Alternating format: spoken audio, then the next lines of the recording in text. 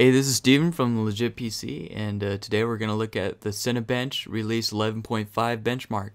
This particular benchmark uses the Cinema 4D 3D tool, and it uses that in this benchmark as showing you how fast you would render a scene if you were to make this particular scene in the actual Cinema 4D tool, and how long it would take and how fast you would render frames per second and how long it would take to render a scene on your CPU. So what I have here is I have the advanced benchmark setting set here, and you see that by the check mark, and that allows you to do these multiple tests.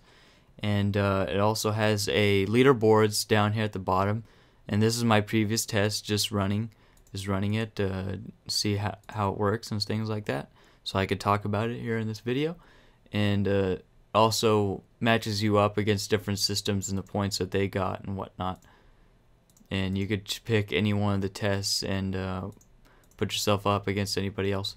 So right now we're going to run the OpenGL, which is a video test, and it's going to have one scene, a car scene, rendering, and how fast it would take to render that particular scene if you actually were to design that scene and render it in the Cinema 4D. So we're going to run that right now, and you'll see it there in that little window. And enjoy.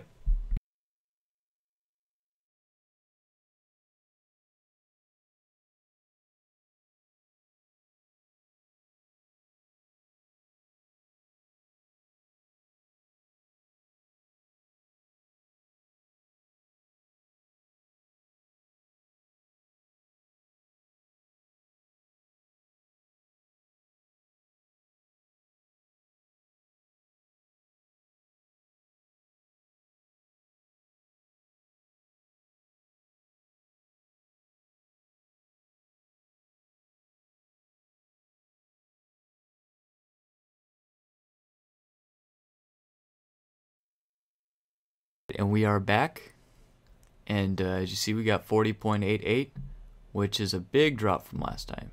I don't know why exactly that is, but might be because I'm live recording with the Avery Media Live Gamer HD, as well as recording live audio at the same time with that application I'll talk about later. So yeah, so this particular brown one was my last run, so that's 45.01, and the gold one is this particular run, so you see 40.88, and yeah, so then we're going to go into the next benchmark, which is a CPU benchmark, which we're going to render one scene that, and it would show how long it were to have rendered inside the actual Cinema 4D application. And this is the one running with all your threads, all your cores, everything enabled. So we're going to run that right now.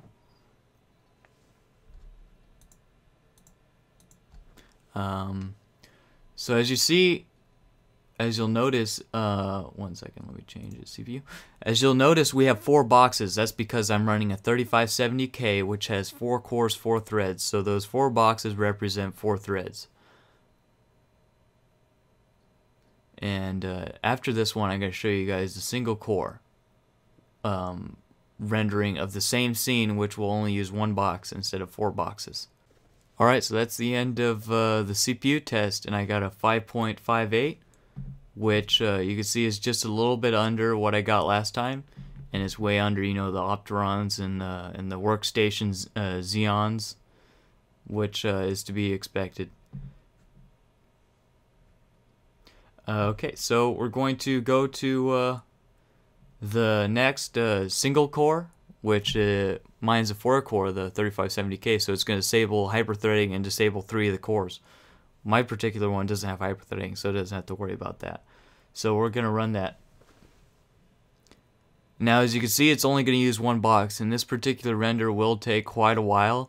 So yeah, so that goes to show if you're going to just build more than a 1 core rig, which is pretty hard to do now because not really any processors are 1 core, except for like the Atom. And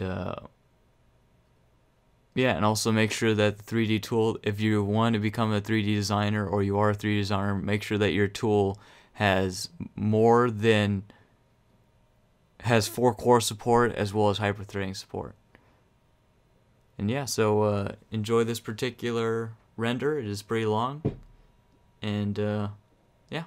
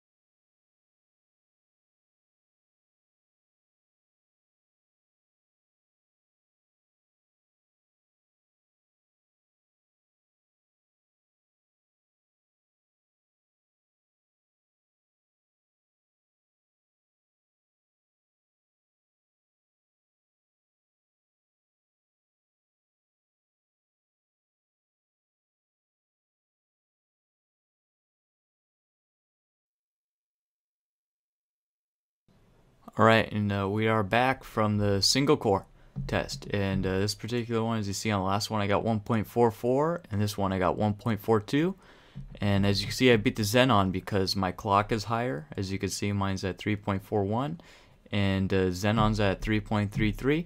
So, and I also believe I have more cache, more level 2 and level 3 cache per core than the Xenon does, because of course this is only a 1-core test, so it cuts everything else out besides that 1 core, and in that case my 1 core beats their 1 core.